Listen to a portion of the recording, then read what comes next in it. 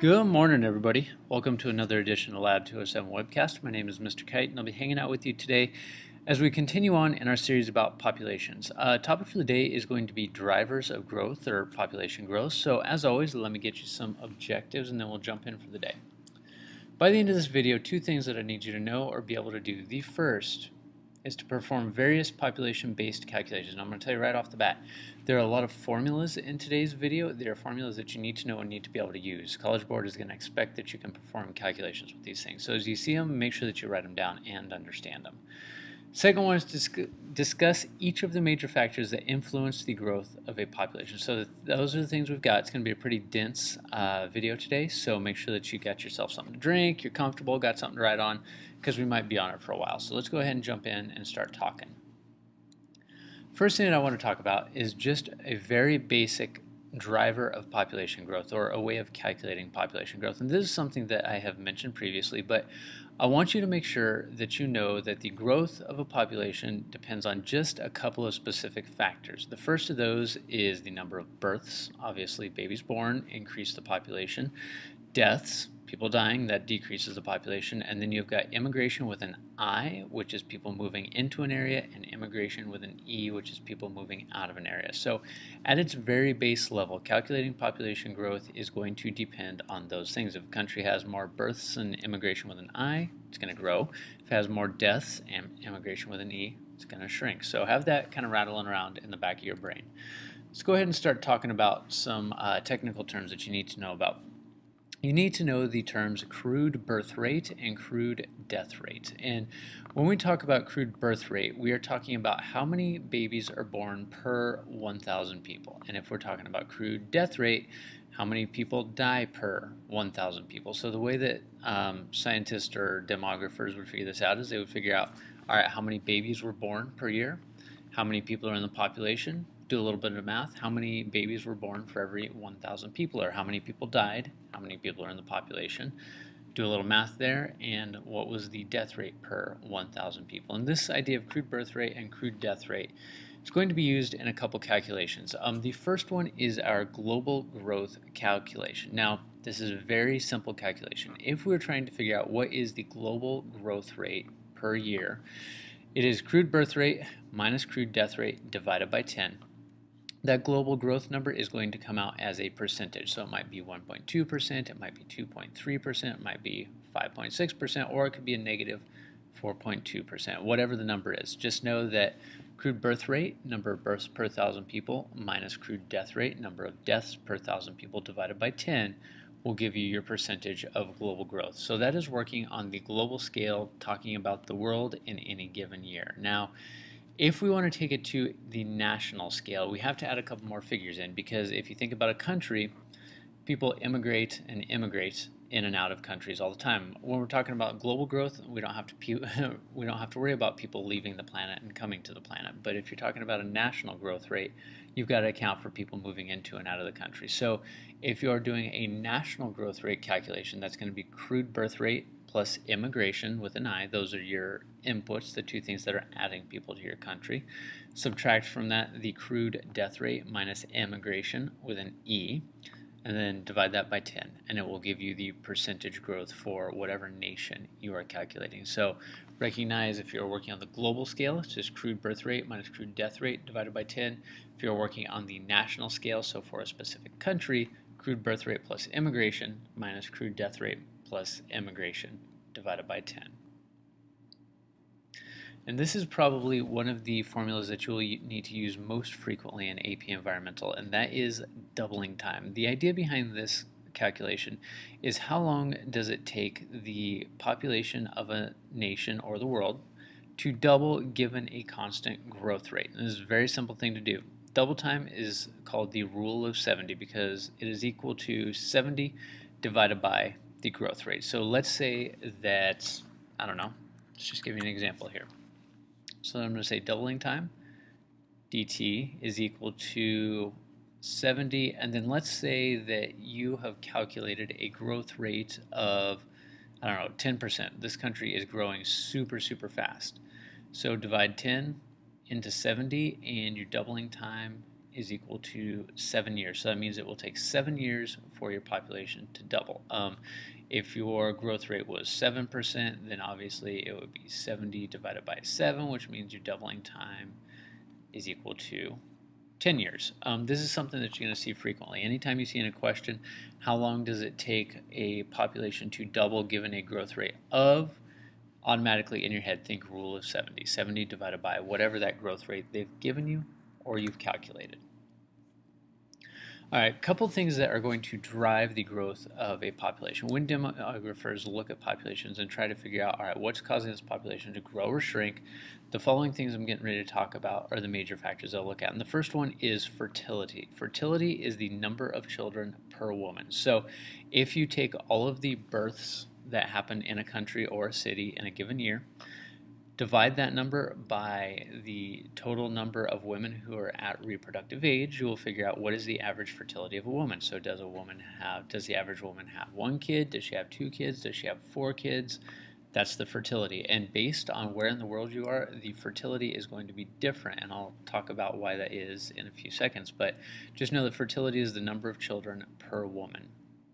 And using this idea of fertility, we get to the idea of replacement level fertility, and this is one of the things that we talk about if we're talking about a country growing or shrinking. So first thing, at its base level, replacement level fertility, this term right here, is the number of kids that are needed to be birthed per couple in order to keep the population at a steady state, which means neither growing nor shrinking. So obviously, if you've got a couple, you've got a mother and you got a father, eventually that mother and father are going to die. So in order to keep the population stable, each mother and father need to have 2 kids. That would be the replacement level fertility, because it would take 2 kids to eventually replace these 2 parents. So depending on the country you're in, that replacement level fertility is going to be different, because it's quite possible that one of these kids could die, which means that this couple actually needs to have 3 kids and able to replace themselves. So a country like America, most developed countries, the replacement level fertility is right around 2. In America, our replacement level fertility is 2.1 kids per woman. So that means that for the American population to remain stable, every woman needs to have 2.1 kids. Obviously, you can't have a tenth of a kid, so some are going to need to have 3 kids, some are going to need to have 1 kid, but the average would be 2.1. Now, if you go to a country that has got a high mortality rate, high infant mortality rate, so let's say you go to a less developed country, this replacement level fertility could be, I don't know, 3.5, 4, something like that, because that means that each couple is probably losing 1 or 2 kids. So in order to keep the population stable, the average woman needs to have 4 kids. And obviously some are going to have more, some are going to have less, but just recognize developed countries, the replacement level fertility number is going to be much lower than in an undeveloped country where there's going to be higher infant mortality and thus higher replacement level fertility. And speaking of the development of a country, one of the other things that drives the growth of a country is life expectancy. Life expectancy also indicates the development level of a country, and life expectancy is basically how long can a person expect to live if they were born in a certain year. In developed countries like America, life expectancies are going to be pretty high because we've got good nutrition, most people have got shelter, you got access to good health care. So in a place like America, the average life expectancy is something like 76 or 77 years. However, if you go to a country where, let's say, AIDS is very prevalent, some places in South Africa have got an adult infection rate of like 23%. Places like that, the life expectancy might only be 40 years because people are dying off fairly quickly. If you live in a country that is less developed, the average life expectancy is going to be much lower. Another thing to recognize is that in general, the life expectancy of women is generally higher than that of men, because men tend to take more risks, they tend to work in more dangerous jobs, they tend to generally lead a more dangerous lifestyle, so they are not going to be expected to live as long. And while we're talking about the development of country and numbers, and going back to that last slide on life expectancy, countries with a higher life expectancy may have more stable population growth than ones with a lower life expectancy, and we'll talk about that when we talk about demographic transition in a couple of slides. The next factor that drives population growth I need you to know about is infant and child mortality. Now, this is calculated again per 1,000 births, so it's kind of like crude birth rate. If we're talking about infant mortality, we are talking about the number of children that do not make it to their first birthday. If we're talking about child mortality, we're talking about the number of kids that don't make it to their fifth birthday. Now, this is another indicator of the country's development level. Countries that are less developed tend to have a higher infant and child mortality because there isn't access to prenatal care, babies get sick, children get sick, they get hurt. More developed countries tend to have lower infant and child mortality rates. Now, there are a couple caveats to this. If you look at this graph over here on the side, you see very low infant and child mortality rates. Up here you got Sweden and Japan, somewhere around 2.6 to 2.8 kids per thousand don't make it to their first birthday. But if you go all the way down here to the bottom, you will see America with a rate of, it looks like 6.37, just ahead of Croatia, Belarus, and Lithuania. So America has historically had a relatively high infant and child mortality rate compared with our level of development. So we're a highly developed country. Unfortunately, within our country, there is broad gaps in social status and wealth. And so those who tend to live on the lower end of the socioeconomic spectrum tend to have higher infant mortality rates than those that are on the higher end. You can also look within a country. There are some places in America that have got infant mortality rates as high as third world countries. So that points to parts of our nation that may not necessarily be as developed, where people don't necessarily have as much access to health care, and where conditions generally are not as good. So you can figure infant and child mortality for a country, but recognize that within that country there may be broad variations. And just a couple things to wrap up on. Another thing that is going to affect the growth of your population is going to be aging and disease. Obviously, this is going to be something that is going to decrease the growth of your population. The biggest killers worldwide are heart diseases first. So worldwide, heart disease kills the most people. The second one is transmissible diseases, and those are going to be diseases that are transmitted from one person to another.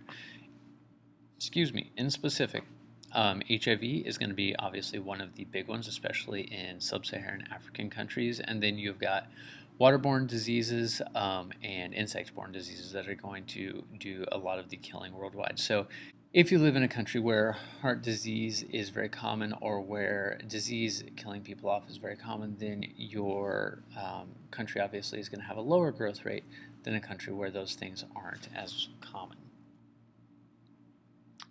All right, two things to wrap up on. You need to be very familiar with the age structure diagram, which is something that I have mentioned previously, but I want to come back to it and give you a couple comparisons. So basics on an age structure diagram, things you need to know. They are always split between male and female. The numbers at the bottom are the percent of the population, and each one of these bars is a different age category, usually broken up by 4 to 5 years. So this bar down here would be like 0 to 4 years old. Up here would be like 5 to 9, and then so on and so forth, all the way up until you get to like 85 to whatever. Three shapes of population pyramids that you need to be aware of, and things that you can tell from them. So if the age structure diagram looks like a pyramid, meaning a really broad base with a narrow top, this means that the bulk of your population is not yet of reproductive age, and this is a really good indicator that your population is about to explode, because as this big old chunkier pyramid starts having kids, they're going to leave bigger chunks of a pyramid behind them. So a pyramid like this indicates your population is going to grow very quickly. If you have got a much smaller pyramid like this, then your population is going to probably remain steady and stable. It might grow just a little bit, but it's not going to be a whole lot of growth. If you've got something like this, it looks more like a column where the bulk of your population is middle-aged to older.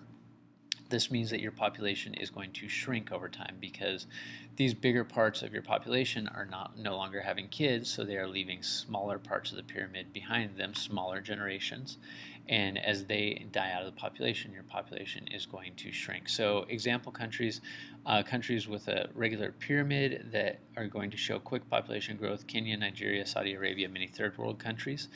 Lots of developed countries show pretty stable pyramids, so Australia, Canada, United States, and then there's a lot of developed countries around the world that actually are experiencing shrinking populations. Examples of this: Austria, Denmark, Italy, Japan would be another one that you can throw in there. And this is your final slide for the day. The last thing we want to talk about is migration. And obviously, migration is probably going to have one of the biggest impacts on the growth of a population. So there's a balancing act between immigration with an E, crude birth rate, crude death rate, that calculation I talked about at the very beginning of the video. As these factors balance against each other, you are going to get the growth rate for a nation. So if you live in a nation like America, our crude birth rate is fairly low, okay, somewhere around 2 births per 1,000 women. But our immigration rate, people moving into America, is fairly high, so we have got a pretty decent rate of population growth in America.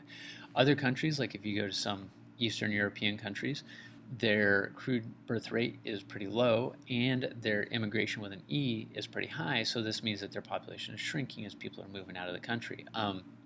You could go to some sub-Saharan African countries where the rate of immigration with an I is pretty high, people are moving there, but there's also a high crude death rate, so there's a lot of people dying, which means your population is going to balance. So recognize that all of these factors work with and against each other to balance out and give the population growth of a country. And the last thing I want to note is something that I didn't actually make a slide on, probably should have. A term that you need to know is population momentum.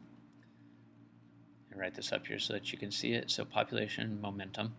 Population momentum, and sorry, words are hard when I'm thinking and writing.